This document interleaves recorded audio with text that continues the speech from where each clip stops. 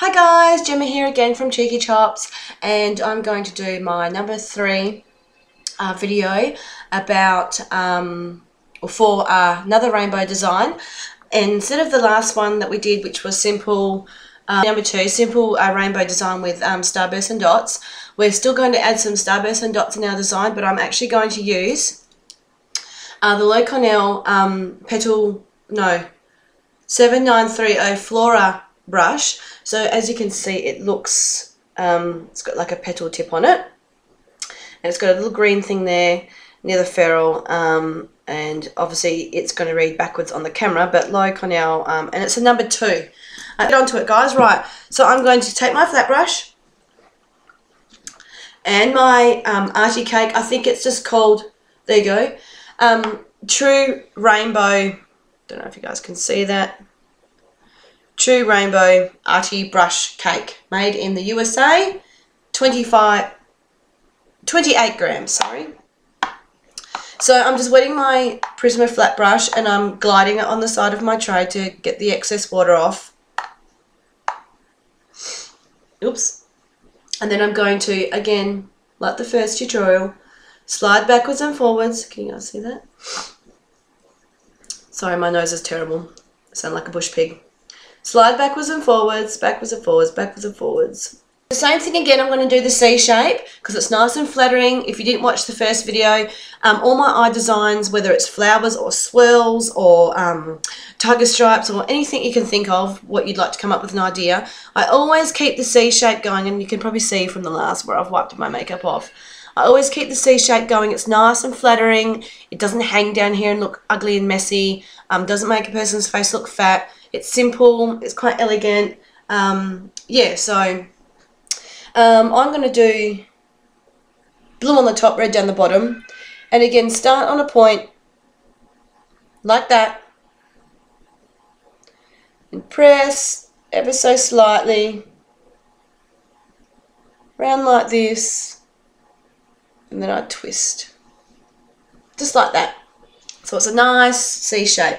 So you can see these colours from the last rainbow. They're quite heavy. They're kind of dark. So depending on what you're wearing, like this kind of matches in with my shirt I'm wearing anyway. So just depending on what you're wearing. But it looks like a real rainbow. It's nice and bright. For boys, this would probably be good. And keep your nice pretty pink or your neons for the girls. Because girls, this is a pretty popular design I've found.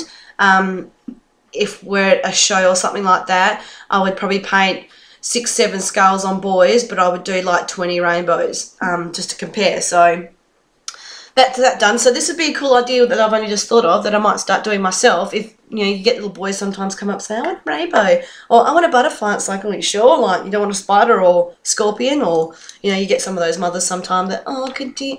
No, I don't like spiders. I don't like snakes. And it's like, seriously, he's a boy. Like, what else can I paint on him? So yeah, rainbow, bit boyish, more. I'd go with that. Okay, so we're going to do the flowers. So I've got my number 2 Low Cornell Flora 7930 brush. So I'm just wafting that around in my water. I'm going to grab my white. The brush is quite wet because I want it sort of to make up a super consistency, like from the last video you probably saw I like to make when I do my dots. So same thing. Load the brush nice and well. Now I'll grab a baby wipe to show you, but I actually do take a little towel with me, or an old tea towel, or baby wipes are fine, or use your skin, and I just take a tiny bit off the tip. So wipe, wipe, wipe, or if I was just using my skin, I would just draw a sort of squiggly pattern and just get some of that excess paint off the tip. Now, squirty bottle, and I'm going to squirt my red, put my brush down. I'm going to squirt my red cake, not where I've got my black obviously, just so it's a little bit runnier, because now that I've wiped the paint off the tip of my brush it's going to be hard to pick up some paint. So I'm going to try and make it so you can see, and I'm just going to dip that in backwards and forwards, slide it around a bit. You'll notice the paint goes a bit pink, just so I've got some, if you can see that, just so I've got some paint on the tip of my brush. Right, so I'm pretty happy with that. So it's not a great lot. It doesn't go the whole way up. And the more paint you put on, the more different colours you're going to get. Sometimes I've found when I do petals, I even have a stripe through the middle of the petal because I put a bit much paint on. But it looks kind of cool. So just go with what you can do. And yeah. So, right. With the petal brush, you pretty much just push down. You can drag and push for bigger effective flowers or more tapered, thinner look in the middle of your flower, so you can put your circle, or I just smash mine on really quickly. After all, we're trying to do simple designs, quick designs, but have a play around with your arm guys first. That's one thing, another tip of mine. Before I put the brush down on someone's face, I always just do a test on my hand, because sometimes I've loaded my brush a bit too much and it's really gloopy, and I put it on the kid's face or anybody's face and it just doesn't look neat and delicate and pretty like a flower does. It looks gloopy and it doesn't take much if kids wipe it. It's going to smear paint everywhere. So always have a test with your one strokes or anything like that if you're, you know, a bit worried. So I like to put some flowers here on the tip, some flowers here on the tip, and again in threes, some flowers around the eye, somewhere like there. So let's start here at the tip. And again, guys, sorry, I'm using the computer. So push, and there you have your petal shape. And I just go round in a circle. It's usually about 5 petals. There, that doesn't look too bad. So they're kind of nice. They're if you don't have a petal brush, don't stress, guys. Just use any type of round brush. Do the same thing, load it with white or load it with any colour you like and double dip it with a colour that complements it. So you don't get a horrible brownie colour, unless you want brown. So you're going to get a more of a rounded sort of daisy petal with rounded brushes. With these petal ones, you can sort of see it's more like of a squarey, besides that one, type of feel. And if you want to, there's nothing stopping you from pushing it on the side and getting the rounded effect instead of flat. So we'll see it's a little bit different. You can have round or flat. So you can do whatever you like. So I hope I've got enough paint on here now to do a flower down the bottom here.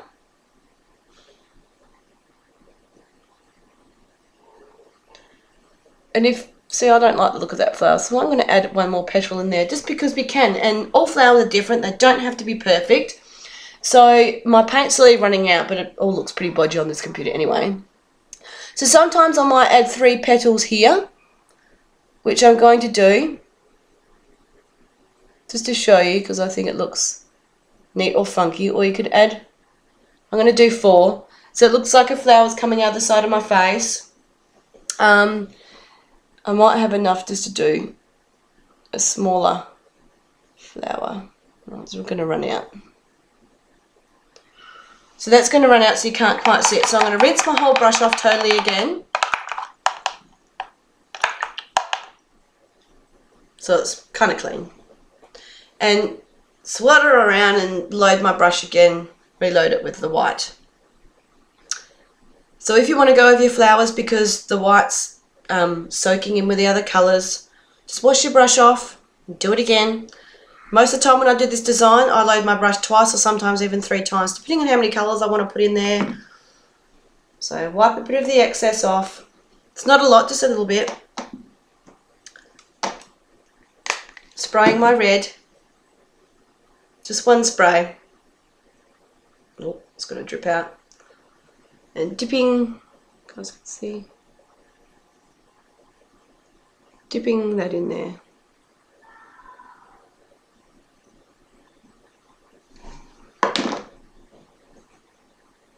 There we go.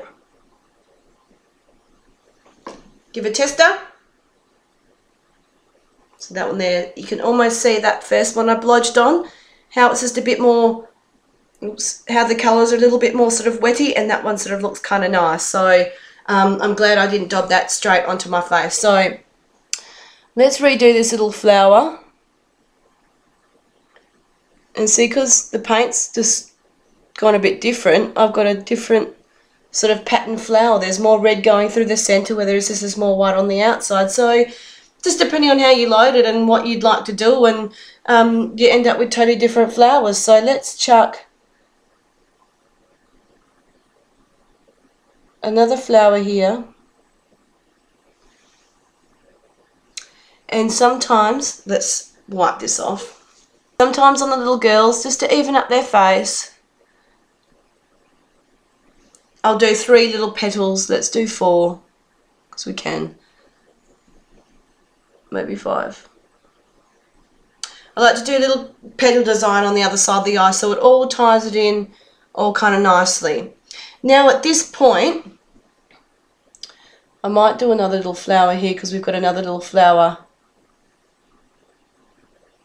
at the top. So I'm going to rinse my brush off. And what colours have I got available here? I'm actually going to, because the flowers look nice but we're kind of missing something. So to add that wow factor, I'm going to take my arty cake again and I'm actually just going to load my brush in here straight up and down like a 1 stroke in the green and the yellow. And accidentally picked up some blue. But that's okay. And usually I would advise not to do this with your 1 strokes and stuff, because if you find you use it a lot and get lazy, you're going to find one colour's worn down a lot more than all the other colours. So try to double dip properly. Just to be cool, we're going to add in some leaves.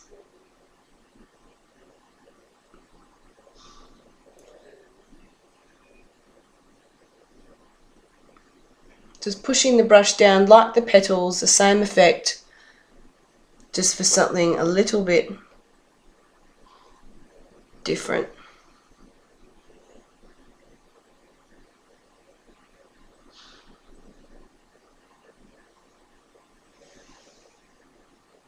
Okay. Okay, so it's looking kind of weird. There's leaves hanging around, there's flowers hanging around. We've got a bit of a space over here that's nothing in. And you know what I did forget? My own tip was to put the glitter on. Poof, poof, poof. See the sparkle? Was to put the glitter on while the paint was wet. You guys are probably sitting there watching the video going, you haven't done the glitter yet. So my bad. So because we've got some spaces hanging around, I'm going to get my number 4 Low Cornell round. And I'm mixing my paint up, getting that soupy consistency.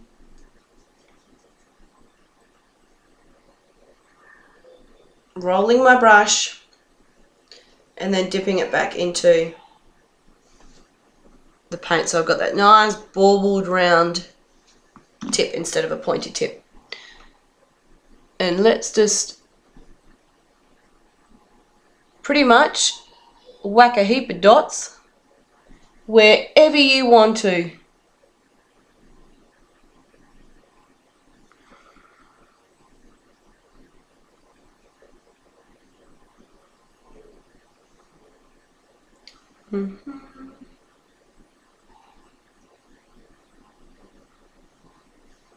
Dot, dot, dot, dot.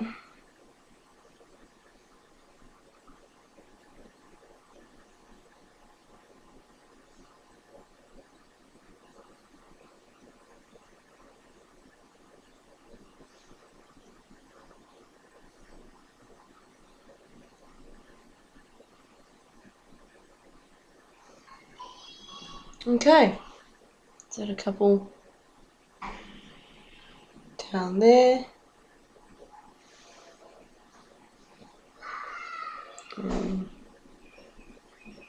Some there.